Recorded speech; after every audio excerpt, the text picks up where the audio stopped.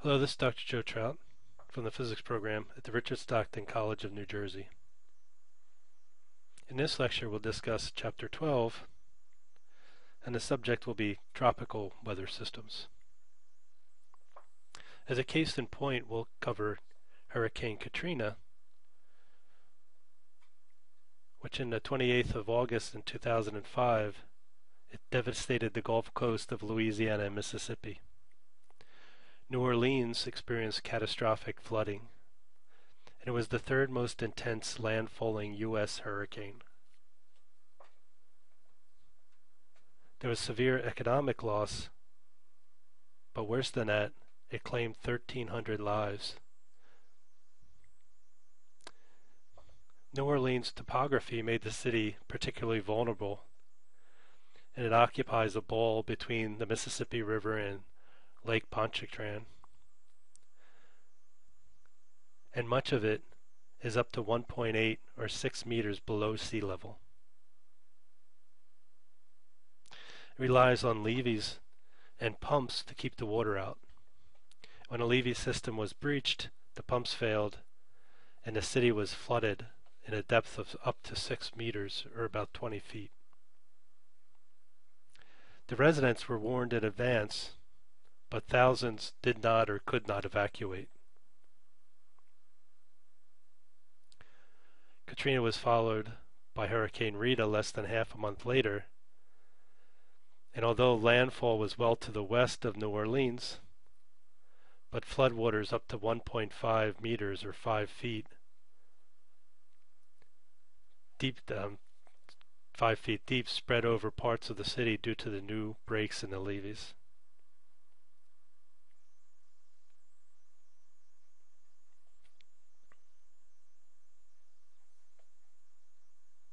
So what are the conditions required for the development of tropical cyclones?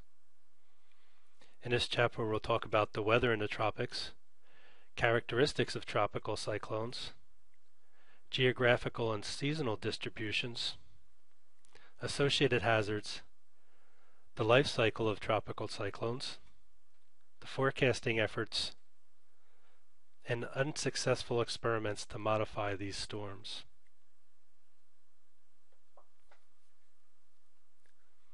So the tropic is the belt between the Tropic of Cancer, about 23.5 degrees north, and the Tropic of Capricorn, which is about 23.5 degrees south. And the weather exhibits very little seasonal variation with uniform high temperatures. In fact, the daily variation is typically greater than the range of monthly mean temperatures over the course of the year. There's no fronts or frontal weather, and the air masses are uniformly warm and humid. There's thunderstorm activity, and these thunderstorms may align in the tropical non-scale clusters. There's more intense cells, so tropical squall cells clusters can form that look like middle latitude squall lines. An intertropical conversion zone stimulates thunderstorm activity and follows the sun, so the summer is the rainy season and the winter is the dry season. There's very little horizontal pressure gradient, so isobar analysis is of little value. Streamline analysis is useful instead, and a streamline is a line drawn on a map that is parallel to the wind direction. And this can be used to identify regions of divergence and convergence, such as that associated with an easterly wave.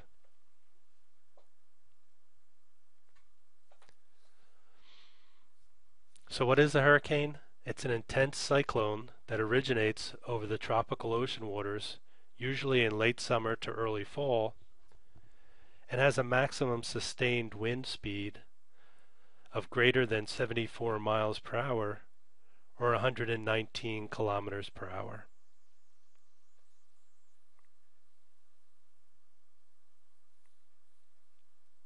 If we compare it to an extratropical cyclone,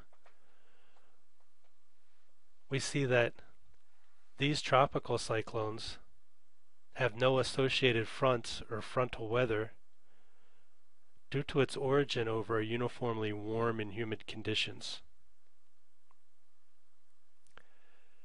Sea level pressure and steep horizontal air pressure gradients are typically greater than that of an extratropical cyclone. And a hurricane is a much smaller system. And a mature hurricane is a warm core low whose circulation weakens with altitude. An extratropical cyclone is a cold core low whose circulation strengthens with altitude.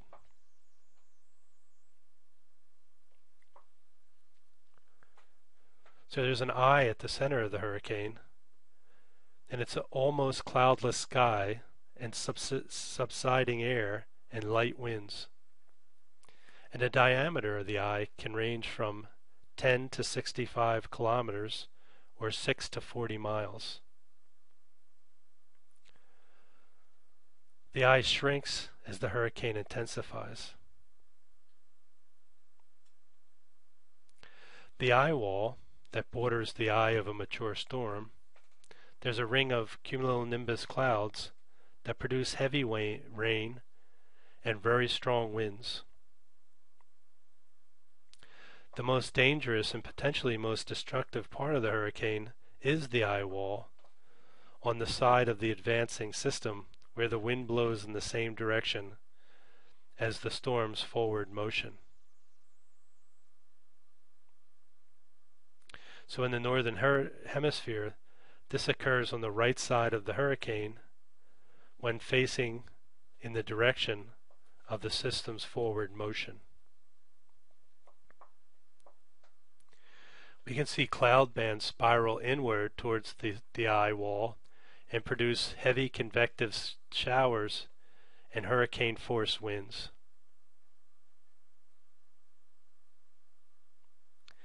At high altitudes, cirrus or cirrostratus clouds spiral outward from the center.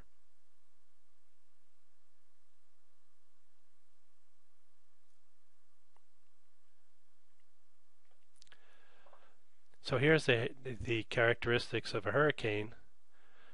What we see is that inside the eye we get subsidence, the skies are clear, we could have a high altitude winds that blow over the hurricane,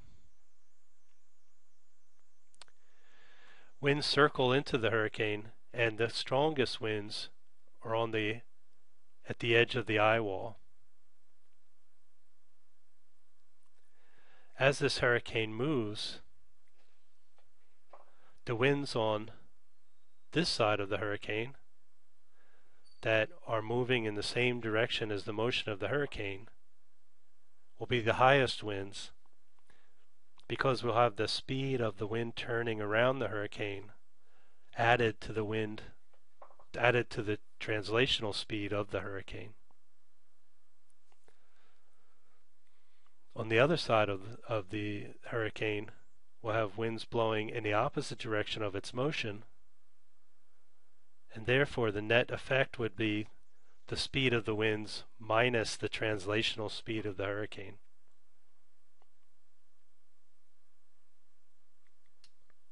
Here we see the eye wall of Hurricane Katrina on the 28th of August 2005, while the storm center was over the Gulf of Mexico.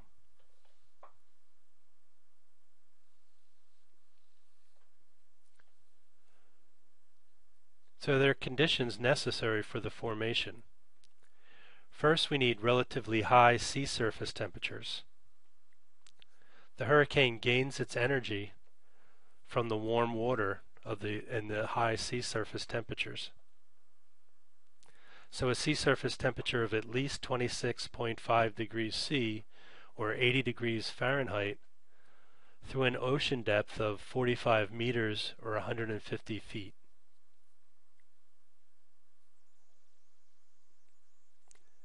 This sustains the circulation by the latent heat released when the water vapor evaporates from the ocean surface and is conveyed upward and condenses. These strong tropical cyclone winds can induce an Ekman transport and lead to lower SSTs, or sea surface temperatures.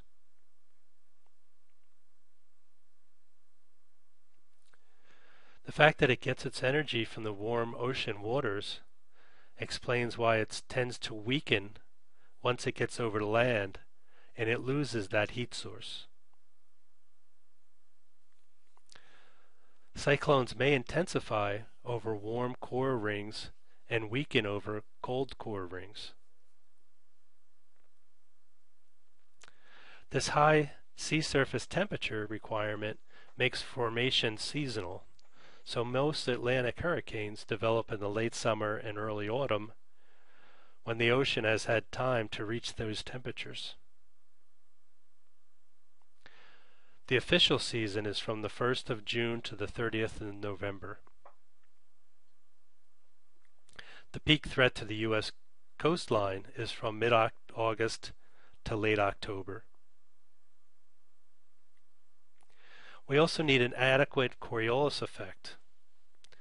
So if you remember, if you have winds that are moving up towards the pole, the Earth will rotate, and this Coriolis effect makes it appear that the wind is bending.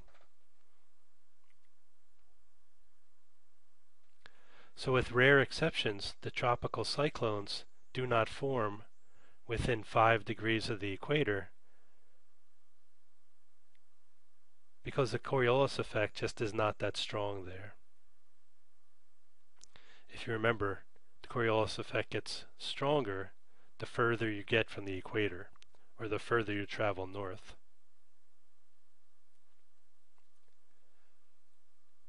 There also has to be weak vertical wind shear. If you remember, for the extratropical cyclones, we needed strong vertical wind shear.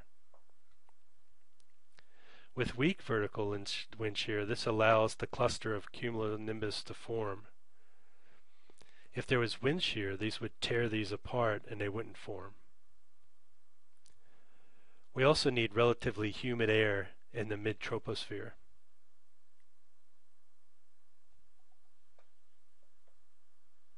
So here we see the typical cyclone breeding grounds. So they're just north and south of the equator, and as they move up towards the north, they tend to turn, and the same thing when they move south.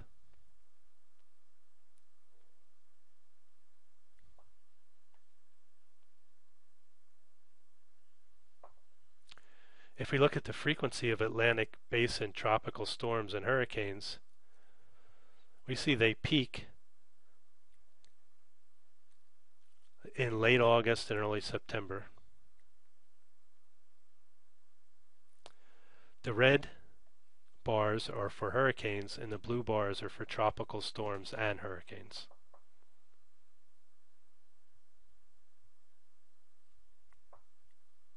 During El Niño, the Atlantic hurricanes are infrequent because of the strong high altitude winds.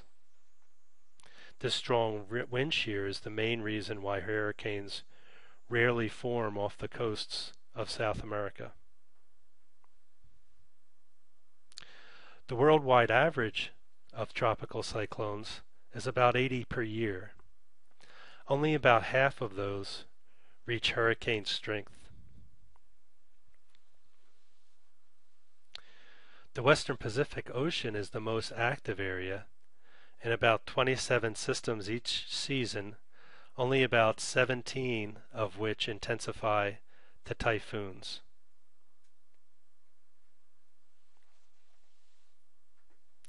Only hurricanes spawned in the tropical Atlantic, the Caribbean, and the Gulf of Mexico pose a serious threat to the coastal North America.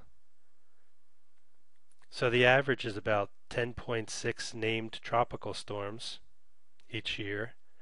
About 6 of those become hurricanes. About 2.4 become major hurricanes. And about 2.5 hurricanes strike the U.S. coast each year. 2005 season set a record with about 27 named tropical storms. So this is almost 3 times the average. Every Atlantic and Gulf Coast state from Texas to Maine has been hit, and Florida is the most hurricane prone, Texas being the second, and Louisiana being the third. The Pacific coast is rarely hit by a hurricane due to the northeast trade winds. The Hawaiian Islands are sometimes threatened. So if we look at the life cycle of a hurricane, we start with a tropical disturbance. This is an organized cluster of cumulonimbus clouds over a tropical seas that has a surface center of low pressure, usually triggered by the intertropical conversion zone. This is an easterly wave, and it looks like a ripple in the tropical easterlies, featuring a weak trough of a low pressure. On one side of this trough we have convergence, and on the other side we have divergence. So this forms over East Africa and propagates westward. And the precursors of about 65% of the named Atlantic tropical cyclones.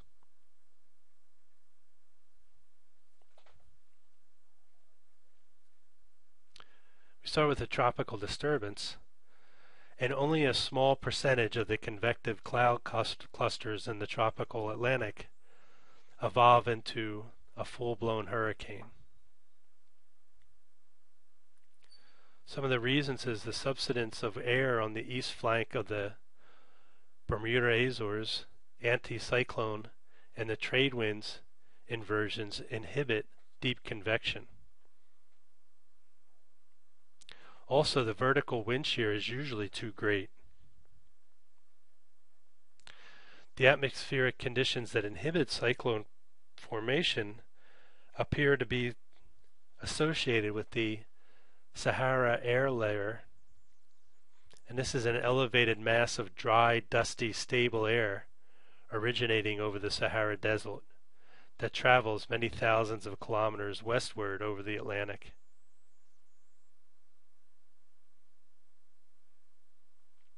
If conditions favor hurricane development, then the surface air pressure falls and a cyclonic circulation develops. Water vapor condenses within the storm. This releases latent heat, and the heated air rises. Then we have expansional cooling of the rising air, and that triggers more condensation and a release of latent heat. Rising temperatures in the storm's core and divergence of the air aloft trigger a sharp drop in surface air pressure and increased surface convergence.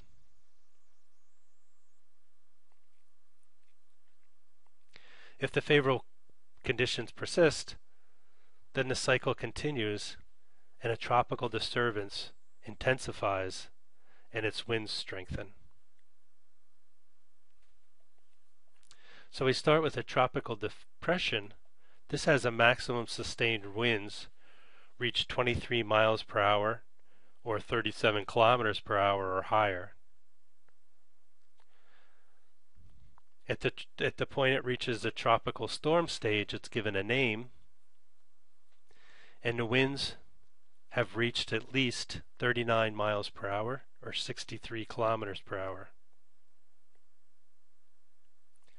Once the winds reach 74 miles per hour or higher, then it becomes a hurricane. As the storm weakens, it's usually downgraded by reversing this classification system. So it starts as a tropical depression, becomes a tropical storm, hits hurricane strength, then normally hits land, at which time it begins to die, and it goes back to being a tropical storm, and finally a tropical depression.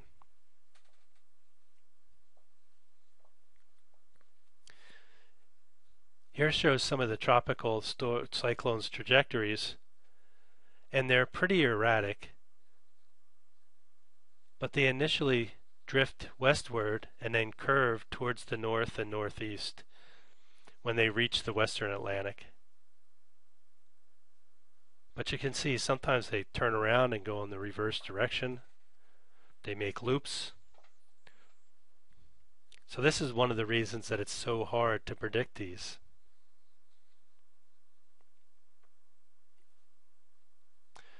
So once they reach about 30 degrees north, then a hurricane may begin to acquire extratropical characteristics as cold air is drawn into the system and fronts develop.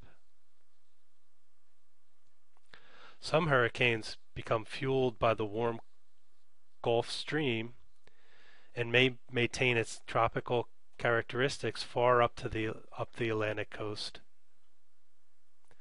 And New England has been a target of many of the strong hurricanes.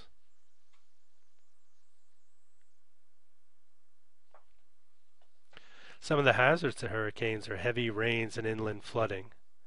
So freshwater flooding was responsible for about 60% of the deaths from 1970 to 1999.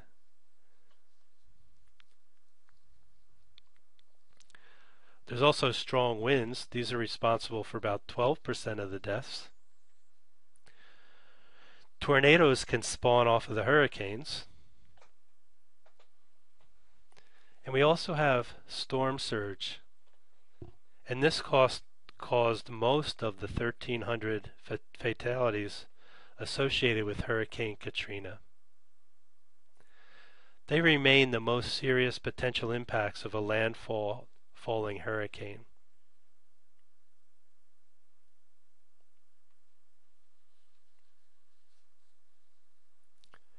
So we get strong inland flooding. So rains are typically 13 to 25 or 5 to 10 inches of rain. And the heavy rain persists as the storm tracks inland. So even though the hurricane begins to die, we still get a lot of rain being brought up from this hurricane. So if we look at Hurricane Agnes in 1972, rains accounted for most of the property damage. So if you notice, it started to come up through the Gulf, and that's where it became a hurricane. It hit land and became a tropical storm. Very shortly thereafter became a tropical depression. Then went back out to sea, becoming a tropical storm, and then hit New York and died off after becoming a tropical depression. So there was devastating floods in the mid-Atlantic region, especially central Pennsylvania, when the heavy rains fell on already saturated grounds and hilly terrain.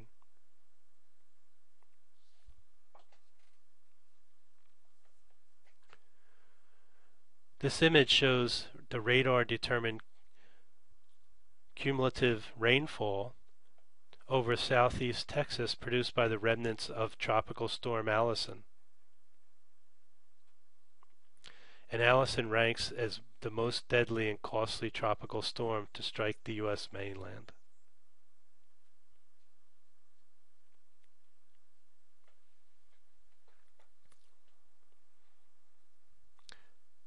As you can imagine, wind is an important hazard in hurricanes, and the wind pressure, or the force per area caused by the air in motion, increases as the square of the wind speed.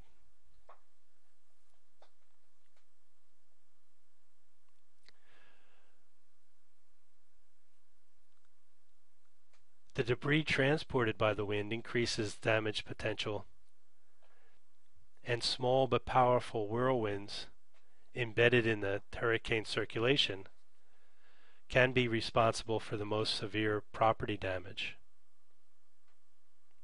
So as the winds diminish rapidly upon the storm making landfall, but the hurricane over land is no longer in contact with the warm ocean water, and it loses its energy source. Also, frictional resistance slows winds and shifts wind direction towards the center, and this causes the storm to fill in and weaken. The system may still produce tornadoes after making landfall, partially due to the strong wind shear between the surface and aloft.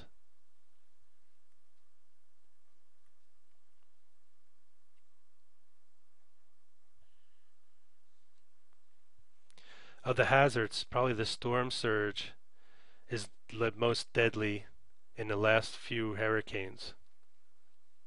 So here we can see a dome of ocean water 80 to 160 kilometers or 50 to 100 miles wide that sweeps over the coastline near the hurricane's landfall. This is caused by the strong winds and the low barometric pressure, and is most likely on the side of the hurricane with onshore winds. So this is a wind-driven waves on top of a dome of water,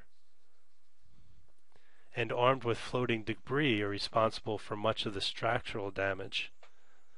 So for instance, a tree gets toppled over, and then it gets caught up in this huge mass of water and becomes a battering ram and smashes anything in its path. So prior to 1970, it was responsible for the majority of the hurricane-related fatalities. Awareness, warnings, and evacuations have generally been much better since then.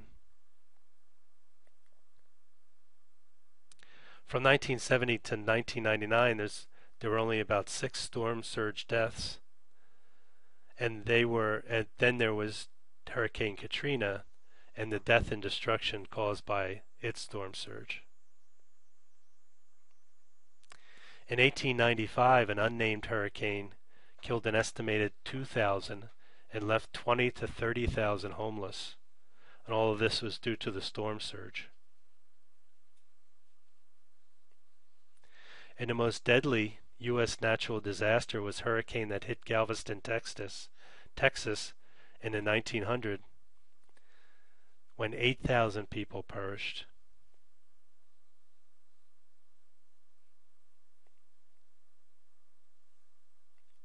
If you'd like to see a documentary about this storm, it's known as Isaac Storm. And a lot can be learned from this storm, and sadly, even though 8,000 people had died. There's also Hurricane Camille that produced a 7.3 or 24-foot surge at Pass Christian, Mississippi. In East Pakistan, which is now Bangladesh, in 1970, storm surge killed 300,000.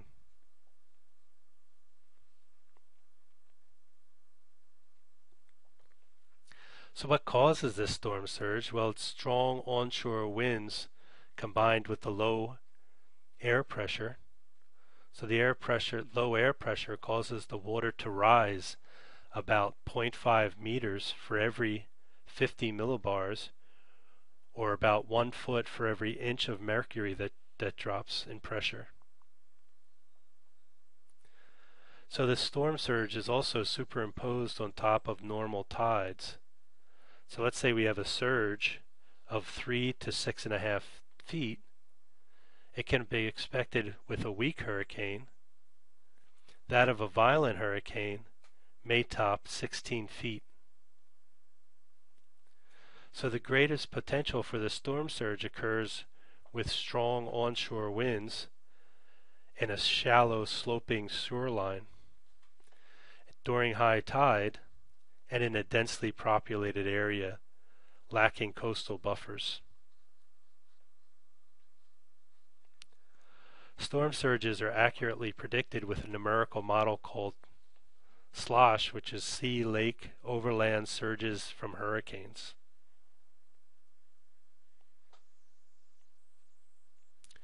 So you notice if we have a normal tide, here's our mean sea level. If our normal tide goes up a meter and we have a storm surge of 5 meters, now we have a 6 meter storm tide coming in.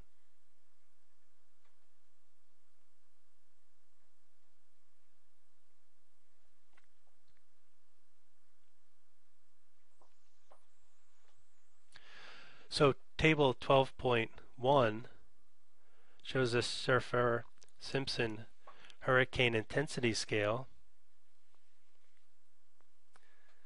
and it starts with a category of 1 where the damage is minimal and goes to a category 5 where the damage is catastrophic. For 1 we have a low that's greater than 980 millibars, and for 5 we have a central pressure that's less than 920 millibars. The wind speeds for 1 is between 75 and 95 miles per hour, and for 5 it's greater than 155 miles per hour. For 1 we get a storm surge of 4 to 5 feet. For 5 we get a storm surge of greater than 18 feet. So that's more than 3 times the height of most of you that are listening.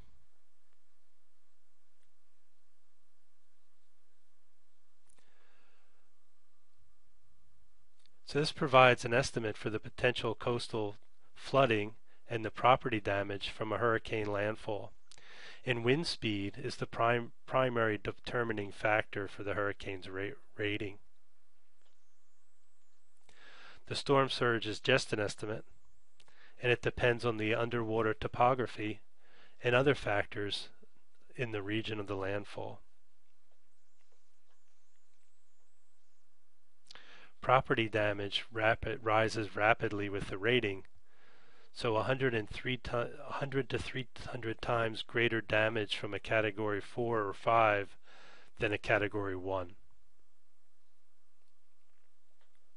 So from 1901 to 2004, about 37% of the landfall hurricanes were classified as major. That's a category 3 or above.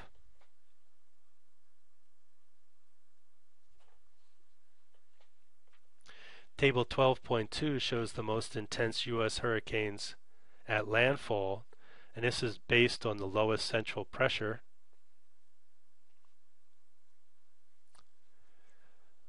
So in 1935 we had the Labor Day Florida Keys hurricane, which was a category 5 and had a surface pressure of 892 millibars.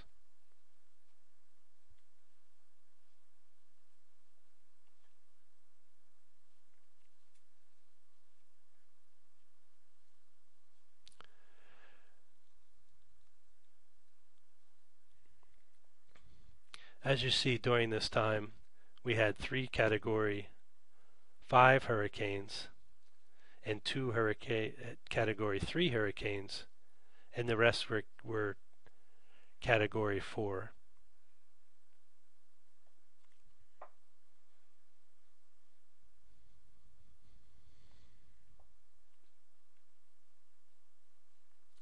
Here we see a radar image of Hurricane Andrew, and it's amazing the structure of this and how tight this eye was.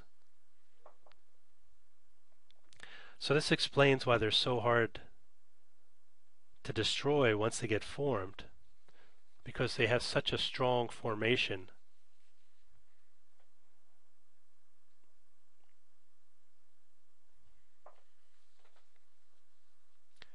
Here we have listed the 10 deadliest hurricanes.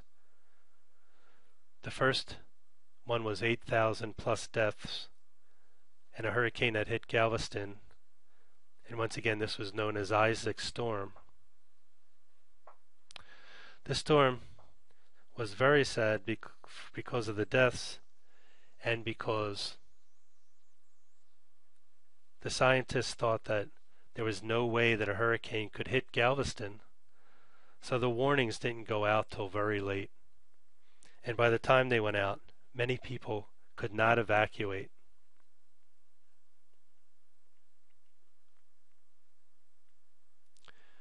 In 1928, in Florida, we had 2,500 to 3,000 deaths due to a hurricane.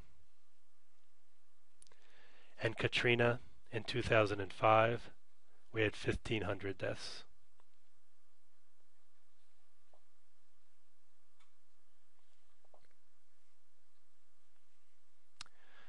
This figure shows the recent uptrend in the number of intense hurricanes, so category 4 and 5, and the hurricanes worldwide.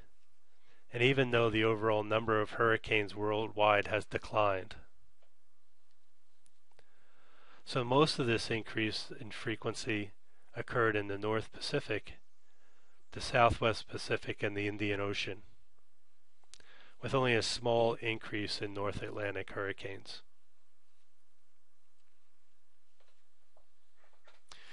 If we look at the North Atlantic hurricanes, it's the only region of the globe where all the tropical cyclone activity has increased recently.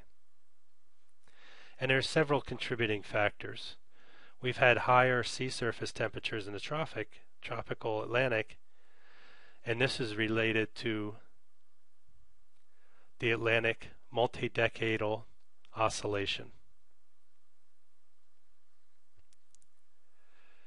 We also had an amplification ridge over the central and eastern North Atlantic,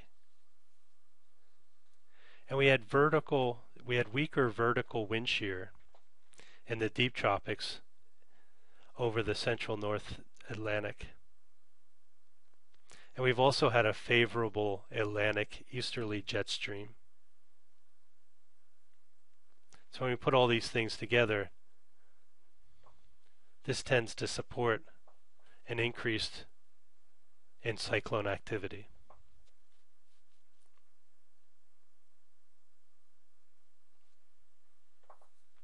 If we look to the southeast, the infrequency in major hurricanes during the 70s and 80s have lulled many coastal residents of the southeast United States into a false sense of security, and it's encouraged coastal development and growth. So in 2005, NOAA reported that the coast is home to 53% of all Americans. The population growth is most rapid from Texas through the Carolinas, especially in Florida.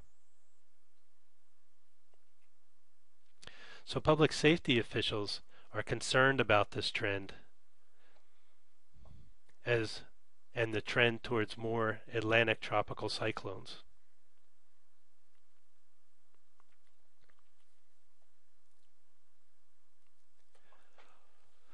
The hurricanes are great threats, or a strong threat to Florida, of course, and we see the track of 3 of the 4 hurricanes that struck Florida in 2004.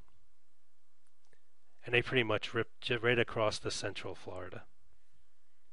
The center of Florida.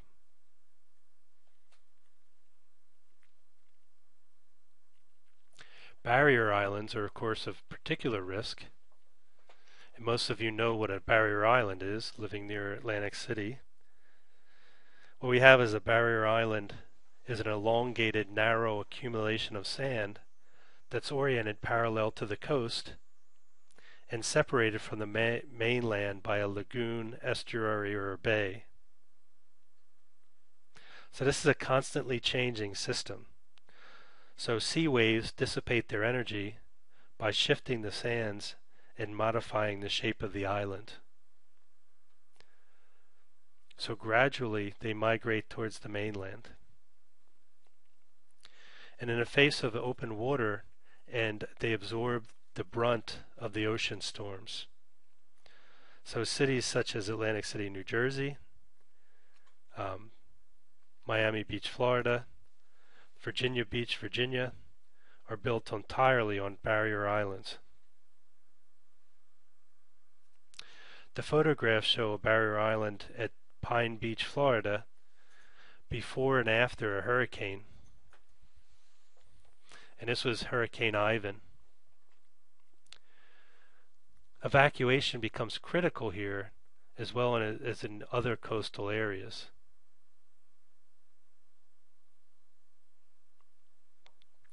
So it's important that when you're asked to evacuate, you evacuate as quickly and as safely as you can.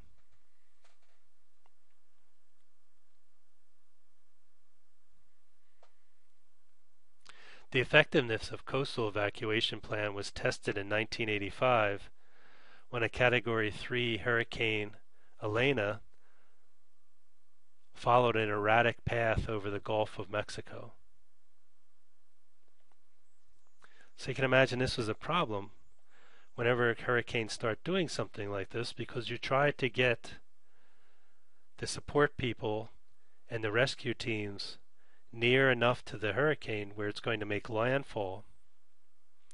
But here it looked like it was going to smack right into Florida, and suddenly it turned around and headed in the opposite direction. And this was within about a 24-hour period.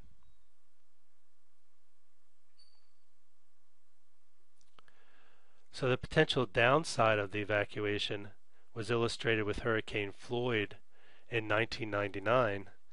And here we had a large hurricane approaching the southeast, and 2 million people were evacuated, and a massive gridlock occurred.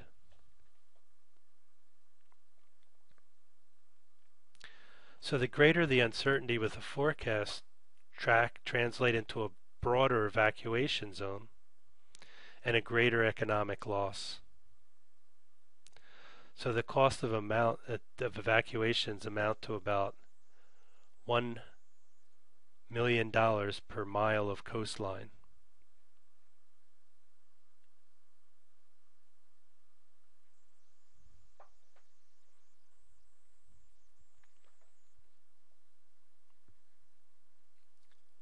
So other strategies to minimize loss of life and property is stringent building codes and preservations of mangrove swamps and the elimination of the federal floodplain insurance.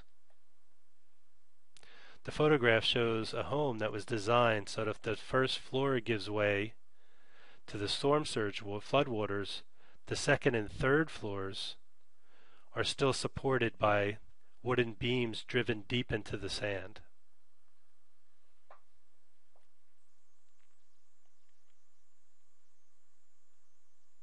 So if you look at long-range forecasting of Atlantic hurricanes, since the early 1980s, Professor Git Gray and his colleagues at Colorado State University have issued seasonal hurricane activity forecasts for the Atlantic Basin. The first forecast issued 6 months before the hurricane season, and then updates are made. The original basis for the forecast was apparent linkage between the frequency of hurricanes in the tropical Atlantic and rainfall in the West Africa. They also factored in stratospheric quasi-biennial oscillation. After this scheme didn't work well for several years, and after giving skillful results, they developed a new one based on empirical relationships between the Atlantic basin hurricane activity and the combination of atmospheric factors in various parts of the world. So in order to improve skill, a modified statistical forecast scheme was recently developed using data from 1950 to 2007, and it was first implemented in December of 2007. So NOAA has also issued a seasonal outlook for the Atlantic Basin hurricane activity since about 1998. And this gives probabilities of overall seasonal activity compared to the normal, and likely ranges of named tropical cyclones, hurricanes, and major hurricanes.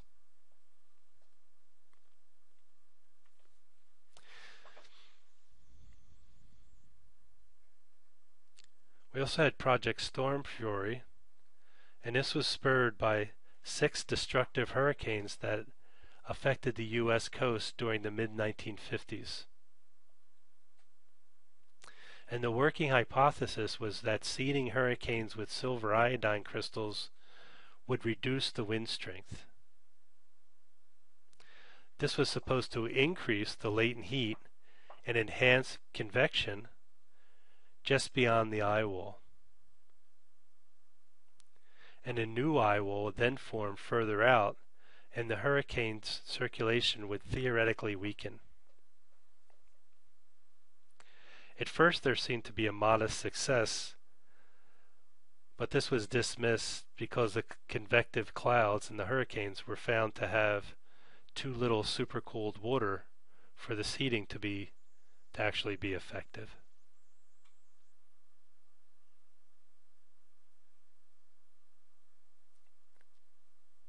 Okay, so that brings us to the end of this chapter, and thank you for your time.